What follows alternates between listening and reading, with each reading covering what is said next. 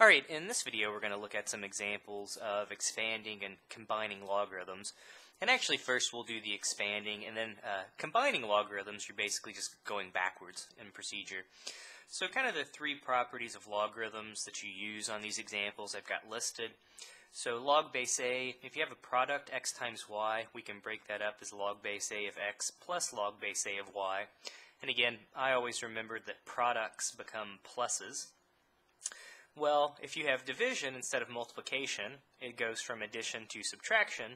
And then if you have log base a of x to a power, it says we can pull that power out front as multiplication. So here we're going to expand our single logarithm into a few different logarithms. So we've got log base 3 of x times y over z. The first thing I'm going to do is actually use my second property that said if we have a fraction, we can write that as subtraction.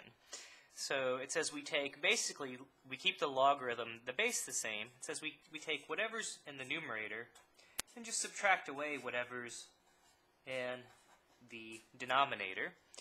Okay, so that would be my first step. Now, the next thing I could do, well, okay, I've got multiplication. I can use my first property that we had listed. And I can break that multiplication up into addition. So we'll have log base 3 of x plus log base 3 of y. So again, I'm just splitting up here this first term into two separate terms.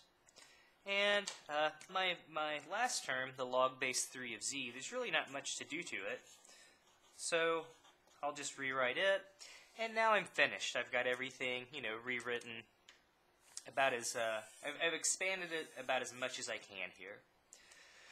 Okay, and again, if you wanted to, for example, combine these into a single logarithm, suppose, the problem said combine into a single logarithm, I would just go back, and then I could use a property to write it, just like we had in part A. So, alright, a simple example. I'll do part B here in a separate video.